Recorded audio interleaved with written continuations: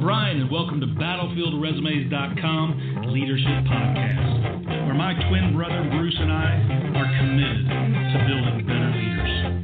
From webcasts to webinars, podcasts to personal services, one-on-one coaching to online opportunities, remember, the key to success begins with building the leader in you. As part of the John Maxwell team, we want to live out the principles that John teaches.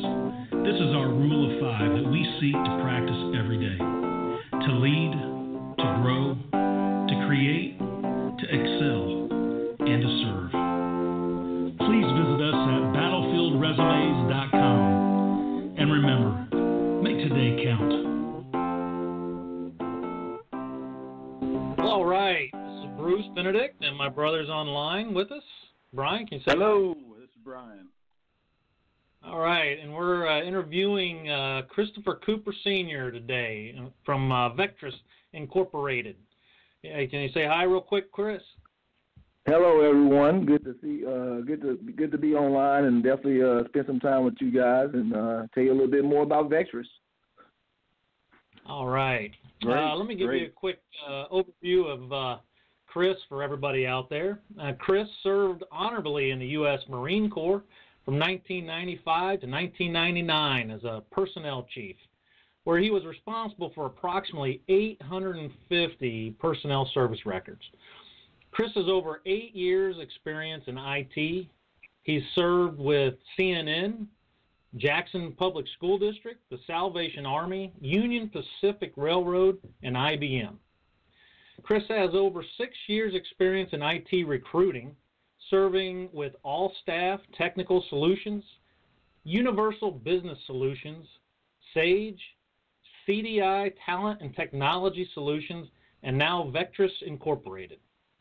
He currently serves as the Senior Technical Recruiter for Vectrus, which is a leading provider of global service solutions in the areas of infrastructure asset management, information technology and network communication services, logistics, and supply chain management services.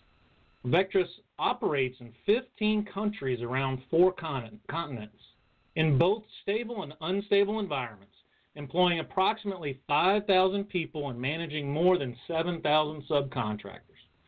Also, 30% of Vectrus's employees reported having a military background, and that is why we're talking to Chris today, to give everybody out there an advantage.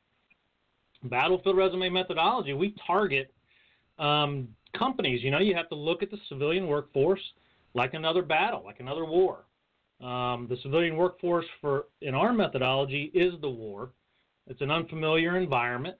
You have to become familiar with it, no different. And then when you deployed, you use military doctrine and methodology to make sense out of the world.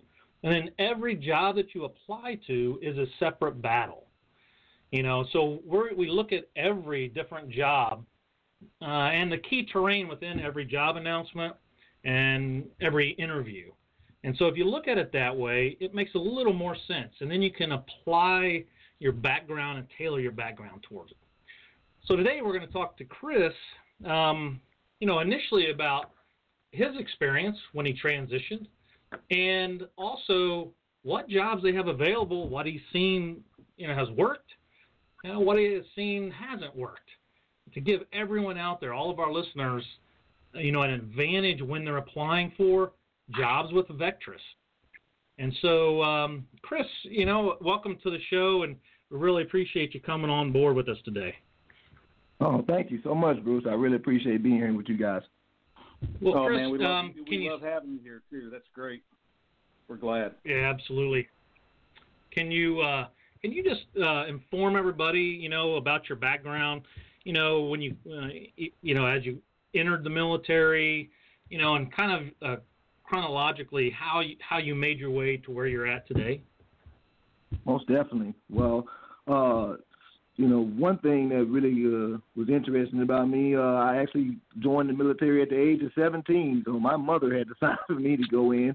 So I knew then what I wanted to do, so I definitely wanted to serve my country, and the Marine Corps was definitely calling me. So I went, served my country for 4 honorable years, and when I got out and began my civilian career, it was really kind of difficult for me to make the transition because I was not only transitioning from overseas back to the States, but what they have now, which is TAPS and separation center, wasn't as resourceful back then as it is now. Because now there's a plethora of information, plethora of resources, a lot of things for vets. And then there's guys like you, Bruce, and your brother with Battlefield Resumes are putting a lot more information out there. So back then it wasn't a lot of that information. So I ended up just pretty much going back to my home record of residence and kind of starting out there, going to a training school. And once I finished the training school,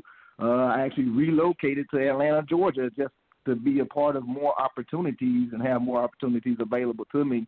And that was when I made the switch and said, okay, well, I know I wanted to stick in IT because 99, around that time frame, IT was big and booming, plus the big 2000 was coming in, so everybody was scared.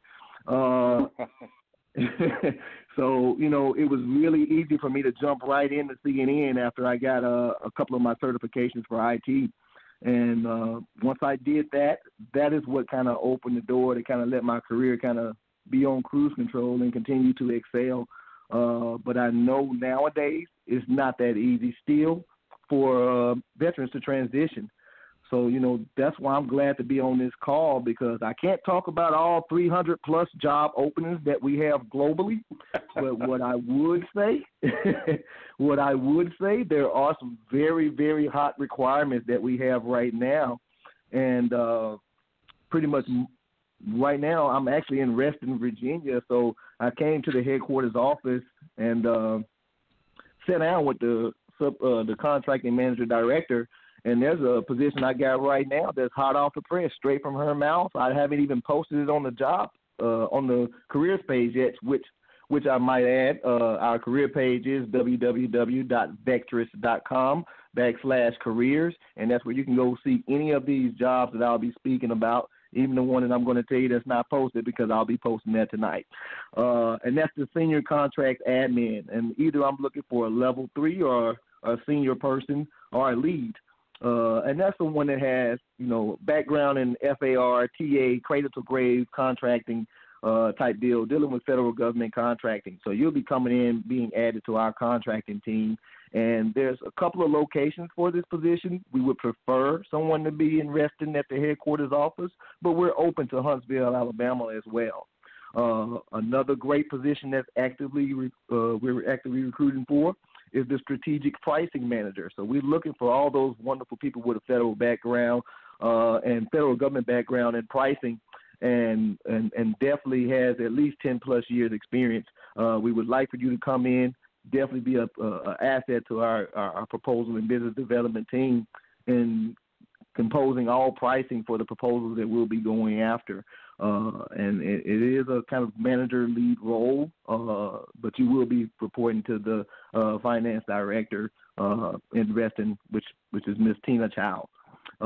Another position that would kind of more relate to some of the, I would say probably the enlisted kind of E5 and below type candidates are afloat engineers. And this is really for the Navy, for a program that we do for the Navy, where we get network engineers, system engineers, and you guys handle all of the IT and technical support for these naval ships that go out to out on deployment. So I wouldn't, if you're a family man and you're okay with it and the wife is okay with it, I'm okay with it too, but you'll be gone 2 to 4 months sometimes. So, we would prefer somebody that has no problem with being deployed for a length amount of time, and preferably Navy, because you're already used to that type of life. But we'll take all branches on that, as long as you have a solid understanding of SATCOM, which is the naval kind of telecommunication system. Looking at 2 great positions that we have down south, with our Army Corps of Engineers program, we're looking for some great voice over IP engineers and some Unix engineers. And, of course, that relates completely to, voice over IP. So it could be Cisco or Avaya, but we definitely want somebody that has a solid understanding of voice over IP, can do some troubleshooting, definitely is able to handle getting the certification as well, because I would like to add that on a lot of these government positions now, the certification levels are changing. Originally, for system engineers and network engineers and voice over IP and Unix, the IAT level 2 certification was required, which is like a Security Plus or something like that. And that wasn't too strenuous, but they're changing those regulations, and the IAT level 3 certifications will now be required, which is going to put you in the direction of either a CISSP or a CASP certification, which is geared more towards security. So I know a lot of my IT folks out that are listening, if you're a system engineer and you work on servers, you don't really touch a lot of security or firewall. But moving forward in the federal government, you will have to get familiar with those certifications in order to be applying for a lot of these roles. And that's just not our company. That'll be other companies as well. So just want to put that out there and put that plug out there for everybody to be prepared for that. And moving forward, Afghanistan, Kuwait, all these positions also require those certifications. And for Afghanistan, we're also looking for some network engineers, network security engineers, and some system engineers. And that's all evolved around IT. For our BD, our business development people out there, and those that want to definitely do it on the federal government side and have a background, we have 2 openings for capture managers as well. One would be in Colorado Springs, and another would be actually in Reston, Virginia. We're actively interviewing for those as well. So all of these positions we're actively interviewing for and definitely have an immediate need for. So the hiring managers are looking to move really quick on these roles. So definitely, again, go to www.vectrus.com/careers. All of these positions will be listed, and it notifies or lets me know, and I can look at your application and forward it on to the hiring manager. Wow, that is awesome, Chris. That is just amazing. Yeah. You know, you were talking about the different certifications. Have you seen some of the certifications that people should have? That they should obtain. I mean, you talked about the CISSP, the CASP, and then within the federal contracting, you see a trend in the future. So if somebody's trying, maybe a year out, 2 years out, they can get ahead of the curve. Oh yeah, most where they definitely. maybe should focus in right now. Mm-hmm. Yeah, because the one big thing about the CISSP and the CASP, most IT people, unless your background is in IT security or network security, you won't even pursue those certifications anyway. But if that's the only one that you would have to take, you still have to acquire what they call the computing environment certification.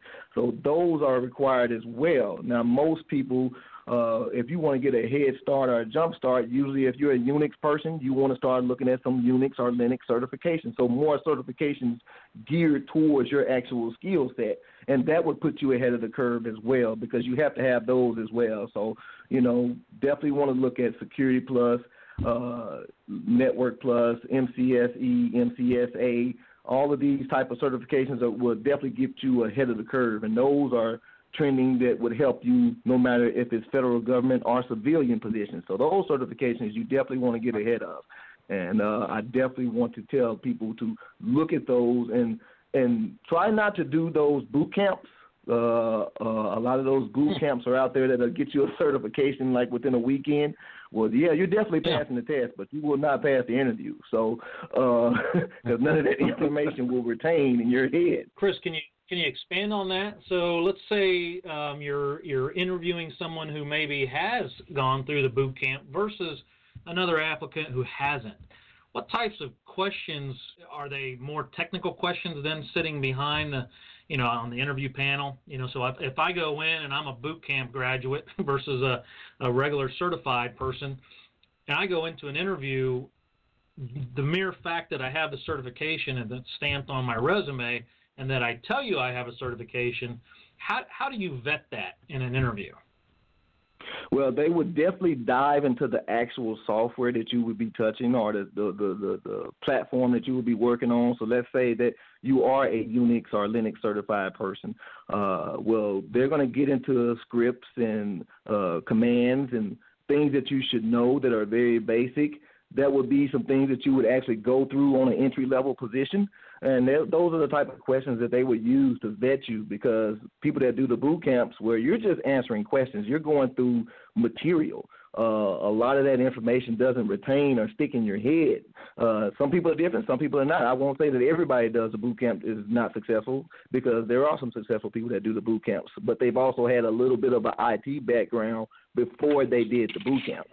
So I would definitely say, if you're going to do the boot camp, at least go back, brush up on the terminology, get you some older equipment in your home and start practicing. Go back over that information, because every technical interview that you have moving forward, they're going to dive into certain scenarios, and it's not really a right or wrong answer. It's more of a methodology answer. They want to see what steps you would take to get to the resolution of whatever that issue is, because there's multiple ways to fix a lot of things in IT, but there's certain routes that would be better in order to move forward. So, that's the one thing that you got to get familiarized with is, the actual steps and in-depth processes of each platform or software or equipment that you would be supporting. IT is it's booming right now, and actually there's a shortage of IT guys around the country, I believe, and just programmers.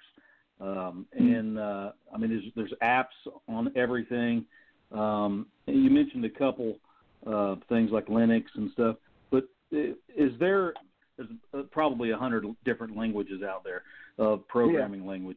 Is there any one or two or three that's more specific?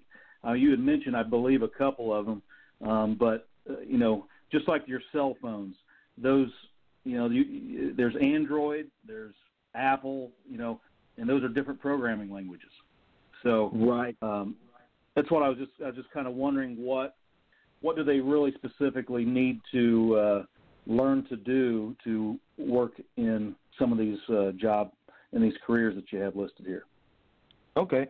Well, I'll definitely say on that from a Vectrus standpoint, not a lot of programming positions that I have seen or worked on. The ones that I have worked on, there's a lot of proprietary software. So it's not it's not something that you can go buy off the shelf, or a company can sell it to us. We would actually buy a software, and it has a back office, or the back coding is built off of something that might be foundation of everything that somebody might know, which was like one is UPass.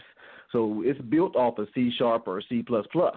So anybody that has that type of background would be able to come into this position and pick up programming on this actual software, even though it's not fully C++ or C#. It's built off of the same logic. So somebody that understands it can pick it up quicker. So you have those type of positions out there as well when you're dealing with the programming side. Well, let me ask you something. Could they, like, if there was a programmer out there that here in the Midwest, I'm in the Midwest, and here in the Midwest in Indiana, in Carmel, there's a place that they educate these guys. It's kind of like in Seattle, and they educate these guys on programming languages. If some of those guys are proficient and pretty much, they probably have to be experts to work in some of these fields, especially, what you have listed over here is pretty good. But if they have questions, they can contact you or the company and see, or go to the website and see if there's any job that's available for them. Most definitely, and don't limit yourself. If you have minor programming experience or minor IT experience, still reach out, because we have positions that go as low as PC tech and system admin. So, those are entry-level positions that, you can get into and get your foot in the door. And one thing about Vectrus that I can tell you, they definitely promote within. So, I'm a success of that, because I've been promoted twice over the last year. So I'm doing something right, and they appreciate that, and they reward you for that. So there's so many high-tech jobs out there, and as we were talking before, a lot of the acronyms that you and Bruce are used to, I'm sitting out. Even though I got out of the Army in '91, and some of the acronyms you're throwing out, I'm going, holy cow, I'm way out of base here. And but you know what's interesting is that as high tech as it can get. What's interesting is I've been going through the job search, and it's kind of cool to see welder and electricians, firefighters, fire inspectors, lounge cashier, shuttle bus driver, HVAC tech. I mean, it's pretty cool because it really is more than just the high tech. It's just like you handle a specific part, and there's other guys that handle specific jobs, I would imagine. But if anyone has, you know, any skills, to feel free to contact Vectrus and find out, hey, is there an opening somewhere in the world for me? Exactly. That's exactly what I definitely want to get across. And it's actually pretty awesome because, as you read off my background, I've worked with some great companies. A lot of those companies post jobs, they're not even active. I will say that a lot of this 300-plus positions on our career page are active positions. We're actively looking for those people. So it's a good thing. There's, you know, if it's not on there, then that means, you know, it's filled and it's gone. But if it's on there, we're definitely looking for it. And it's a good thing to go ahead and apply because – and don't limit yourself. You know, if you see another position, I mean, I've seen candidates in there that have, I don't know what they were doing that day, but they sat down and applied to like 14 positions at one time. So, but it opens up the doors because they were all positions ranging from different things. But he had a military background. And one thing I want to point out to the veterans, do not limit yourself because you guys are broadened with skills because you do so many different things in the military. I mean, I was a personnel chief, but I work with the IT team sometimes. I work with the database team sometimes, reporting, stuff like that. So, you know, I was able to translate all of that into my resume. You know, everything that you do is worth putting in your resume, but to a point to where you're specific about it, specific about that skill. Don't be so broad and say, well, yeah, I've worked on telephones. No, what type of telephone systems? You know, Avaya, Cisco, be those specific. Remember the series of the equipment that you're working on. So if you have a model number on some equipment, just put that in a mental note somewhere or write it down somewhere on your resume because the type of equipment and series of equipment and levels that you are and stuff that you're touching, that matters to hiring managers. They want to know because they're buying some of that same equipment. So if you already have experience, of course you're going to be a plus. But if they don't see it in your resume, they won't even know it. Yeah, that's great. Hey, Chris, that's great. I got a question for you. You know, you were mentioning level 3. You have a lot of level 3s available. And when you go on the website, there are a lot of people may not understand the difference between the levels. Could you explain a little bit about that to vets who are not familiar with level 1, 2, and 3 or junior, mid, and senior? Right.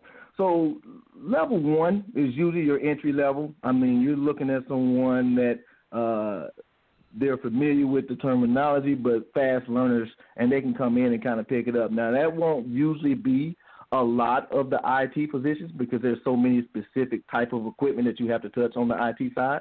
But a lot of our other positions in the logistics and facilities and back office, admin, support, all of those positions, you can definitely come in with under a year of experience and have a good career, great compensation. We have a good benefits package, and I think that it's a really good level to be at for somebody fresh transitioning out the military.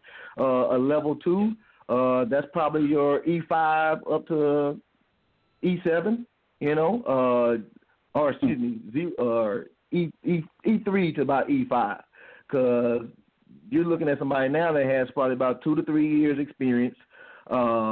In whatever that position is that they're applying for, they have the mental capacity to be able to jump right in and kind of just get brought up to speed on the certain processes of the company, but they understand the formality of what they're supposed to be doing because they've done it before. Level 3, you're talking about 5+ years experience, 5 to about 7 or 8 years experience. Now that's when the compensation starts changing for you. It gets a little bit better there. But those level 3 positions, you're usually you're not like in charge of anyone, but like you're that go-to person for the technical aspect of whatever that job is. So, you know, from a PC Tech standpoint, they would go to a PC3 or PC Tech 3 because that person kind of has done a lot of the troubleshooting and things of that nature that they're dealing with. From a senior standpoint, that's the person that's kind of outlaying, hey, this is what's going to be done, this is what we're going to work on, and you're still kind of getting your hands dirty doing some of the hands-on. So you're kind of, at that level, you're like 8 years or more experience, 8 to about 10 years experience, and you're not fully off of the hands-on, but you're still kind of getting your hands on, but on also some of the supervisory roles. And then as far as the lead, I mean, that's really kind of the top of, well, I would say the NCO. So that's your first sergeant, your master sergeants, things of that nature. So that's the person that, you know, he'd probably be in charge of kind of doing some evaluations or performance evaluations. Also very knowledgeable in the skills of whatever that job is. So he is the, you know, the last go-to type person. So you got, as those levels go up, so does your responsibility and knowledge and capabilities of what you can bring to the team goes up. But on the bottom, at the entry level, it's a great way to get in and understand and build yourself. So, you know what you're going in for. So if you know you don't have any experience in voice over IP, definitely don't waste your time or the hiring manager's time, because our application can be very detailed. So don't waste your time filling out that application for a lead role when you never touched anything. Yeah, so, you know, it's interesting, too, because the level 3, the subject matter expert, and the senior, those are higher paying jobs.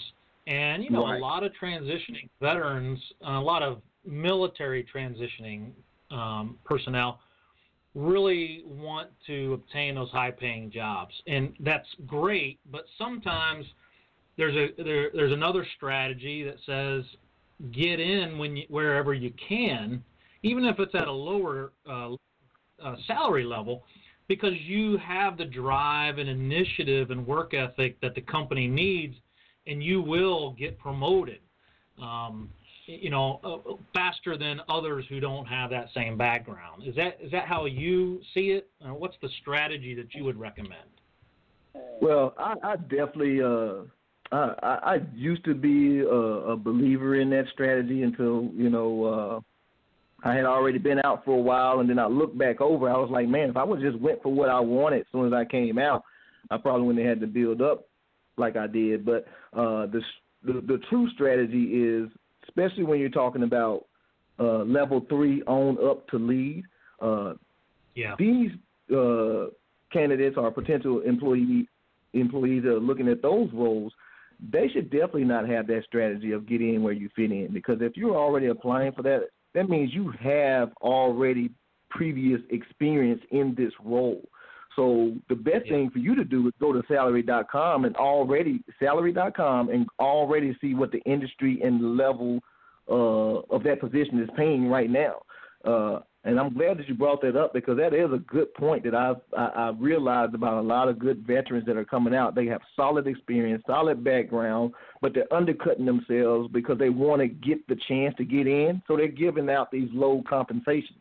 Definitely go in with a fair compensation, because you're telling not only yourself that you're worthy of it, but you're telling the hiring manager, hey, I feel I'm worthy of it. And then what determines if you are, if you're not, is what you say in that interview.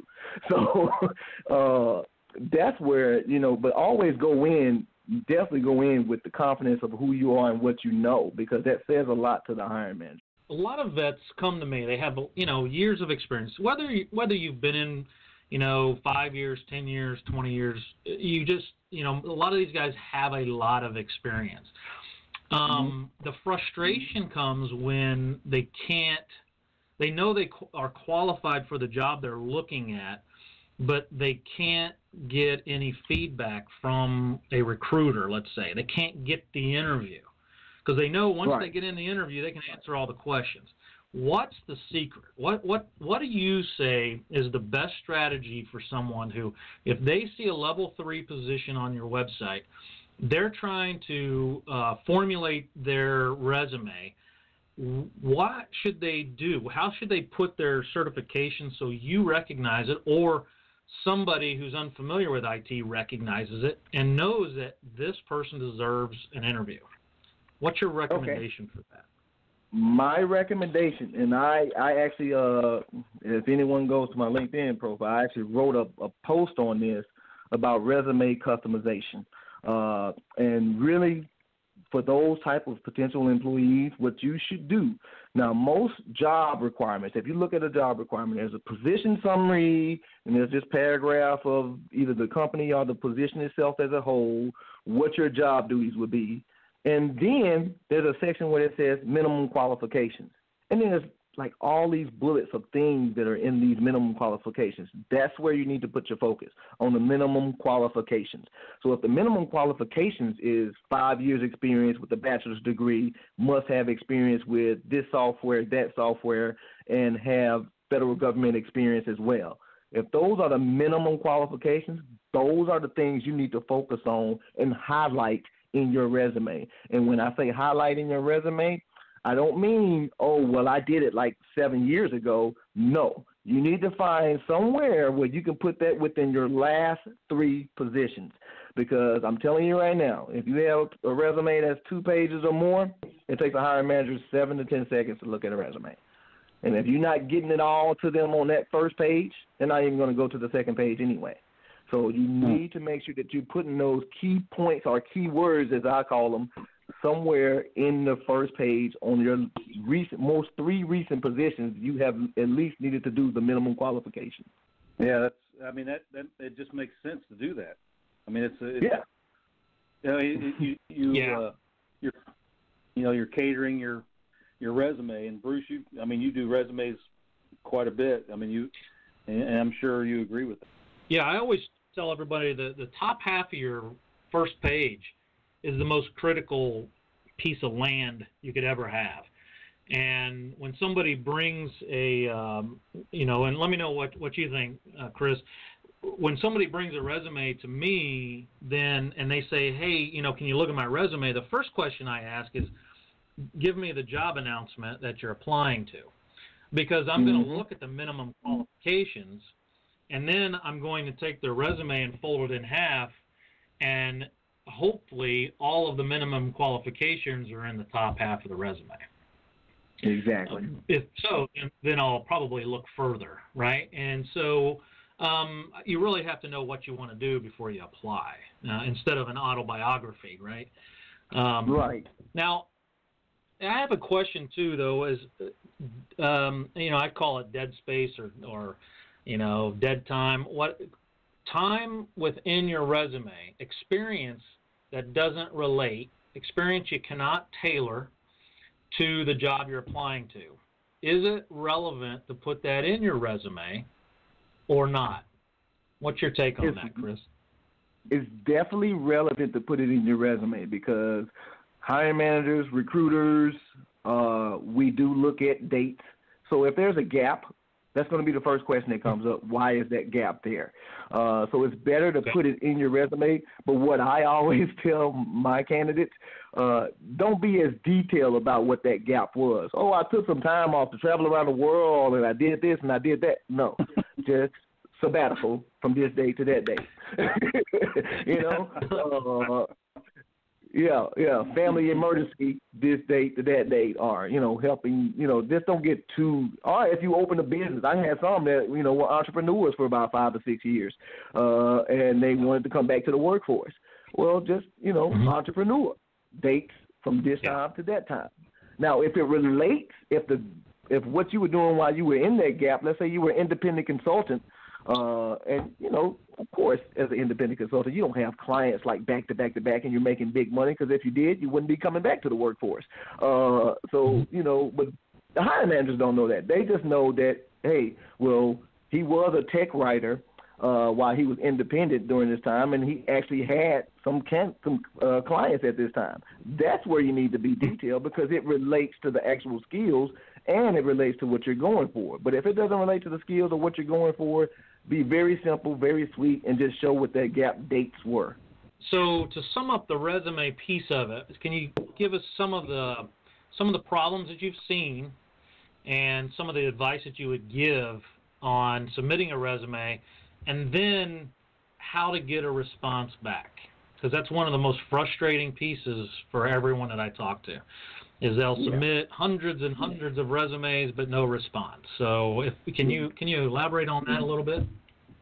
Yeah, definitely. And on the resume portion, the only thing that I can say that I've seen that would definitely not be as a benefit to the candidate is putting all of it in the resume, as far as the awards and everything, letters, references, all that's in the resume. No, there should be separate documents. So the resume only speaks on professional work experience and background that relate to your professionalism or whatever you're going for. Then you should have a separate document that you don't have to send with your resume, only if they ask for references. Now you can put in all the rest of that stuff. The page that you have with all your awards, any references that you have and their contact information, any other letter of recommendation or anything like that. Now you can send all that up. The good thing about a lot of HR systems now, you can upload multiple documents. So, it's good to upload all those documents at one time, but identify them as what they are. Resume, references, letter of recommendation, because when you upload them, it takes the file that you have saved and put it in there. So if we see something that doesn't look like a good file or doesn't look like a good application processed and put together and packaged up, it will be, disqualified, and it could be rejected. It's all about the presentation. You only get one chance, and if I'm telling you, you got 7 to 10 seconds to sell yourself, you better do it right the first time around. So as far as getting feedback, now, of course, I've been on both sides. I've been a contractor and I've been a recruiter. So I do bring a lot to this portion because I've seen both sides. So I have been that employee or potential candidate that just applied to all these great positions, didn't hear nothing back, went to job fairs, shook my hand, mouth dry as I don't know what, but still no feedback. And then when I changed over to the recruiting side, I saw why. I mean, most recruiters can have upwards of 10 to 30 job requirements, one recruiter. So you have to realize you're doing everything on those requirements. And these are no excuses, but just reality. So you have to do everything on those requirements. You have to make sure that all candidates are being looked at. The ones that are getting interviewed, they're getting interviewed. The ones that are not being interviewed but seem like good candidates, you got to make sure you're putting them where they're supposed to go so that they can be seen to get selected. So never think that no candidate is good. All recruiters try to use every candidate that comes in, because if we can't get you on the position that you apply for, it is our duty to look and see what other positions you are fit for and put you on those roles as well. And that's how we do it at Vectrus, because we have so many openings. It's kind of hard to get to every applicant, but those that we don't get to, we always do circle back and look at old requirements where people applied or pipeline of candidates that we have.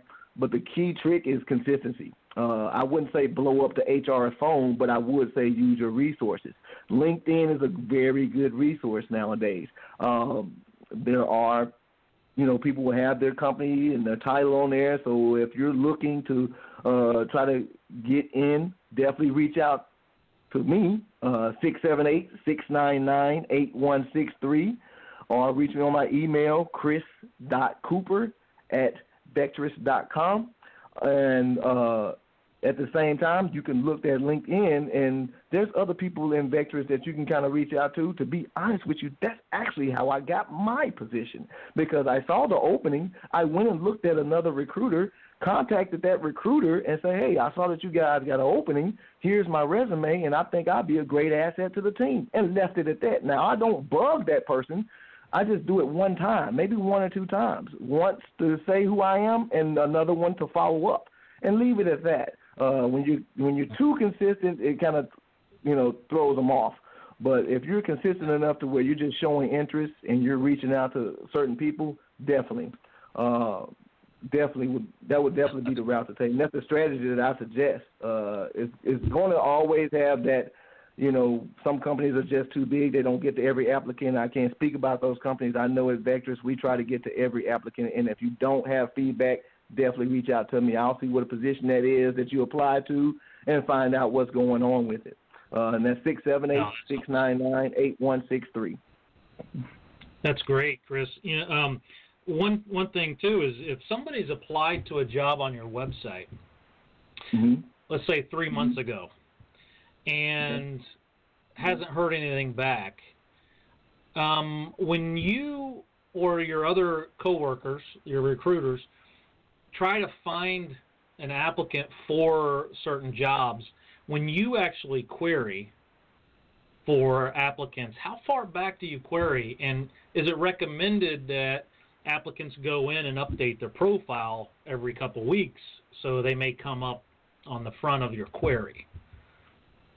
Very good point. I would say definitely go in and update your profiles on whatever HR system you're in that you want to be a part of that company, because contact information, email addresses, when we do have new positions and we do those queries, we do send emails directly out to all of the ones that were fitting within that query, and we can go back as far as we want.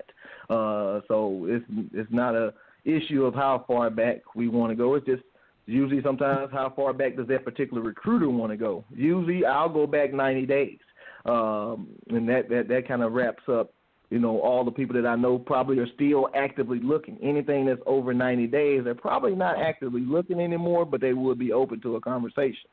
So, you have to be mindful of that and stay active and stay up to date in HR systems. I mean, we live and die by those HR systems. So when it comes to the candidates, we go in there and we look, and that's our bread and butter. So, we touch that first before we look at any new resumes that apply on job boards or anything like that. The ones that come in through the HR system are the ones that we go for first. That's Chris, is Brian over this time over in Indiana here. So I want to ask you a question about, I'm just kind of thinking from my own perspective. When I left the service, you fly back. I flew back to, I think it was Dulles, and then get off the plane. And amazingly, there wasn't any, celebration when I left the service, but no pipes and drums or anything like that, and you just kind of walk away and you're like, okay, now what? But nowadays it's really good that you have this transitioning process. But one of the things that we have, there's so many veterans out there that have been out of the service for a couple of years. They went to their hometown, there's nothing there, and they're looking for something. And I guess my question is one of the, I'm looking at the map on Vectrus of all the locations you guys are in, and it is spread all across the world. My question is, if, say they're speaking to you about a particular job, and the guy gets an interview, where is he interviewing at?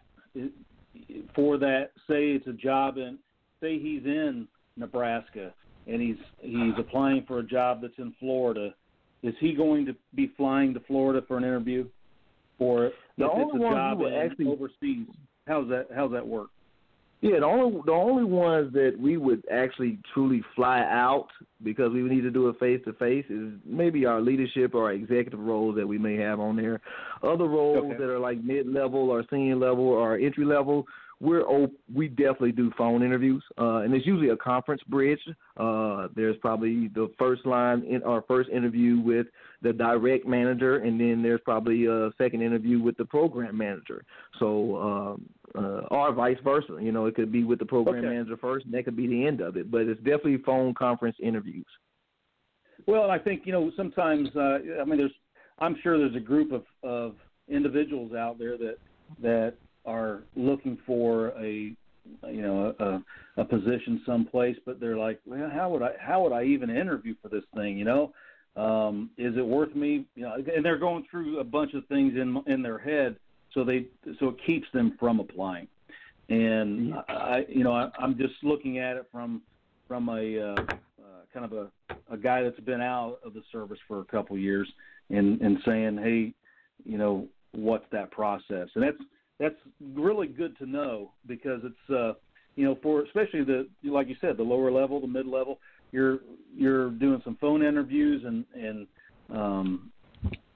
sometimes you will have to do that, but it may be later on in the process, I would imagine. So right.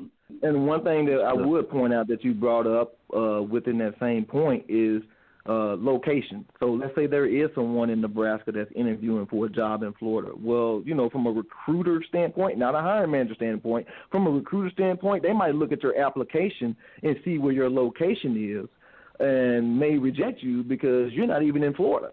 So you have to be sure to also make sure you fill out the application completely, because usually most HR applications, it will ask you, are you open to relocation? You must check yes, because that now will let the recruiter know, okay, well, now I know even if he's in Nebraska, he's willing to relocate. So if he applied for this Florida job, that means he's willing to move to Florida. Right. And if you can't put it in the application, definitely put it on your resume somewhere, willing to relocate. That those type of things have to come across. You have to remember, you're trying to get as much information about you across within 7 to 10 seconds. Yeah. Mm-hmm. Yeah. Another thing is, I was in Germany for a little while, so kind of use that for instance. Say again, a guy from Nebraska is wanting to go to somewhere over in Europe that has a job offer. What's the process for that? I'm sure it's going to be a little different than in the States, but and then once they get the job, what's the process of getting housing on the economy? Is it just it's all on them, or what is that process like for someone who doesn't know? There's a lot involved with the overseas positions. I have just started working on them. The furthest I've gotten in the process is actually up to the work visa, which I actually don't have to do anything with. I just have to make sure it gets started.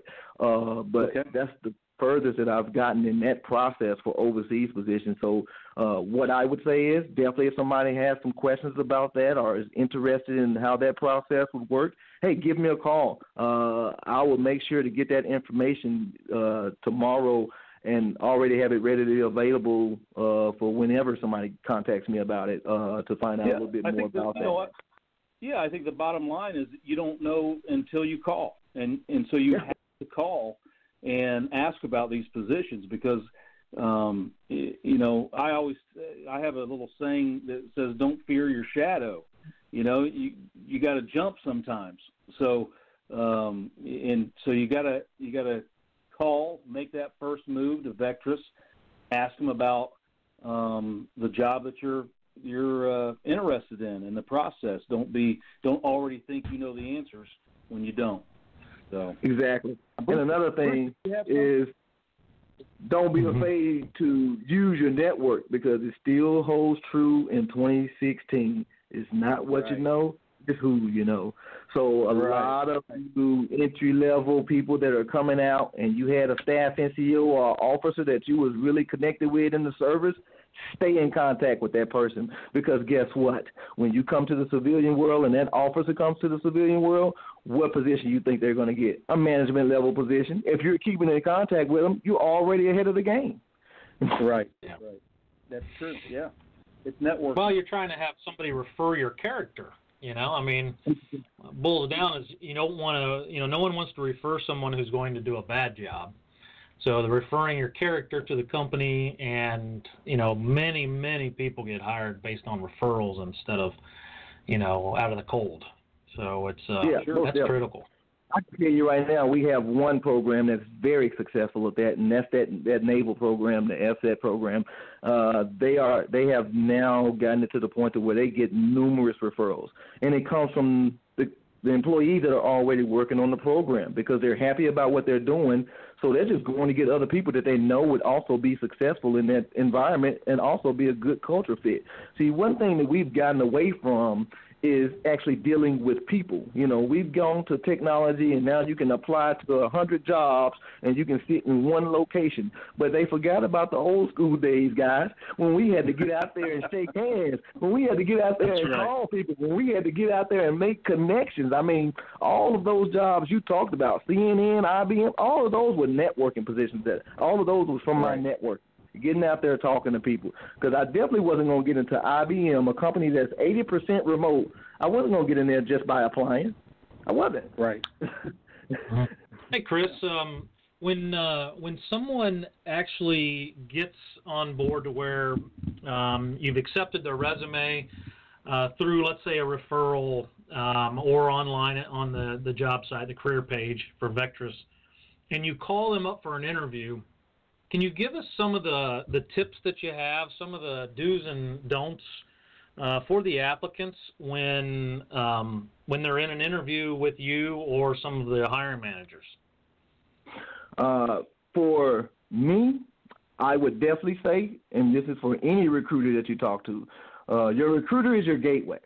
So you want to be as honest and open with your recruiter as possible. Tell them as much information as possible. Hey, I would definitely love to interview with this job, but I'm taking a vacation in about 3 weeks. So if we move forward with an offer, I won't be able to start until after that. Let them know all of that. All those things need to be done in that conversation. That's why our terminology in recruiting is pre-screen.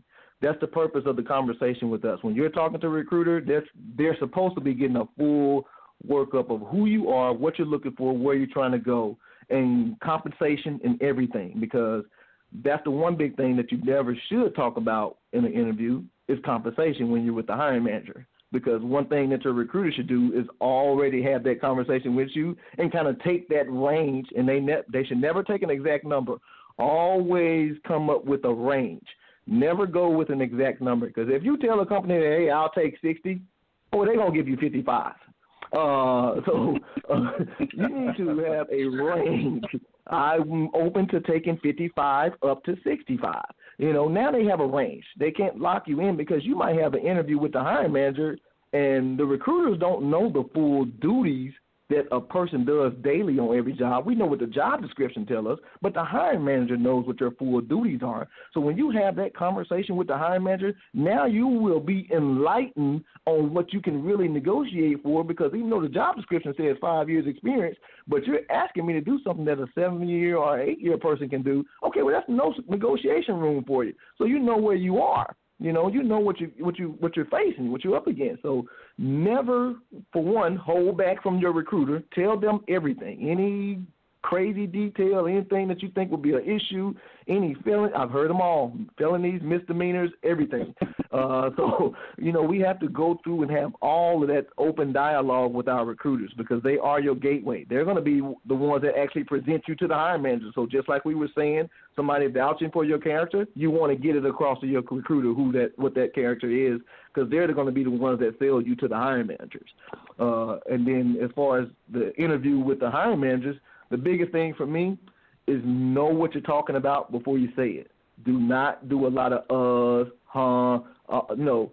You're unsure about what you're talking about, because that's going to definitely turn them off. The second thing is bringing up compensation in that interview, because they want to fully focus on who you are, what you bring to the table, and are you a culture fit. Money, we'll deal with that when we decide if you are a fit. So, those are the tips that I would definitely give to anyone on interviewing. Recruiters, give it all to them. Hiring managers, hold back a little bit and be confident about what you're saying. Awesome. Yeah, awesome. So, you've interviewed quite a few people over your career. Can you give a couple examples? We have about 3 minutes left. Can you give a couple examples of interviews that could have gone well but didn't, and what the problem was, or something they did that caused them not to get a position, or maybe it's something the other way around. Sometimes there's if an interviewee talks about a lot of different experiences that they had that's a positive thing. If they can only remember one experience, then to the interview panel, a lot of times they've only really done one thing because they can only remember that one experience. So is there any advice like that you could give to everybody? Yeah, there's probably 2 examples that I can give that I know are kind of common that people would probably do. And one, getting too laxed in the interview. I've actually seen candidates, there's some hiring managers that'll actually do it on purpose. I'm not saying that happened at Vectrus. It's been over my career. But they will bring down, I guess, the professionalism of themselves to see if you would break your professionalism. Definitely don't do that. If they go to joke, if the hiring manager's in there joking and laughing, okay, well, you let him joke and laugh. But you stay and remain professional because they're looking at that. They're paying attention to all of that. Another one is, and I don't know how to say this the right way, without saying lie. But I don't want you to lie because I had a candidate that was just too brutally honest. Like, he was late to the interview. And the manager said, why were you late? No, that's late. No, you're not just late. Say traffic or something, man.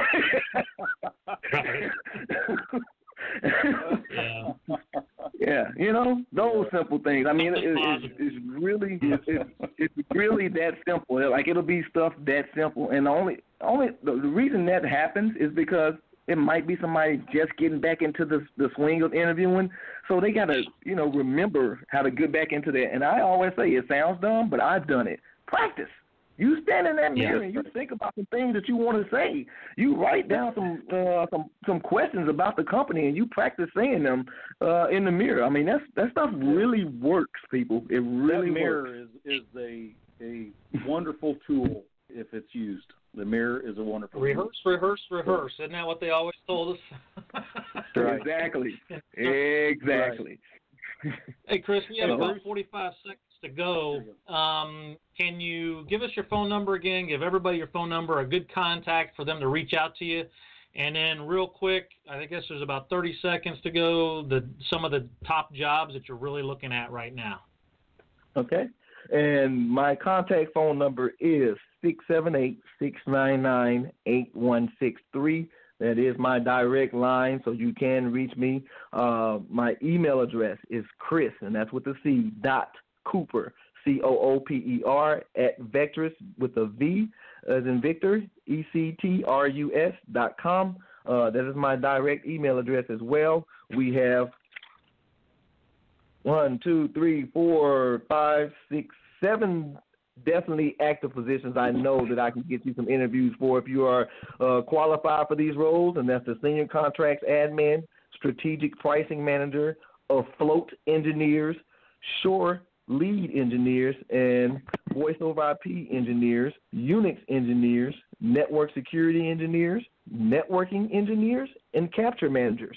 Those are definitely active positions that I know I can immediately get you some interviews for if you are qualified for those roles. Go to the website, vectrus.com/careers. Look up those positions.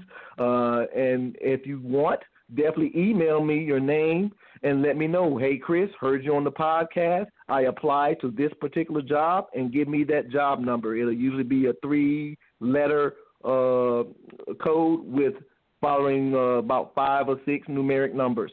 So, for example, the captures manager or the pricing manager, I know for a fact is VEC 221. So I would need that number so I can go directly to that role, look for your application, immediately send you over to the hiring manager. Well, first I'll have a conversation with you, then send you over to the hiring manager. Great. All right. That's wonderful. All right, Chris, we appreciate it. And this has been Battlefield Resumes. Thanks, Chris. Really appreciate doing the interview today. Thank you, Bruce. Thank you, guys. I really appreciate it, and best of luck to you and all your endeavors. And I love what you guys are doing with Battlefield Resumes. Looking forward to working with you guys again. All right. Great. All right. Have a good evening. All right, guys. Bye. Thank you for listening today. Please visit us at battlefieldresumes.com and find out how to build the business of you. Give us some feedback on topics that you'd like to know about. And remember, most of all, make today count.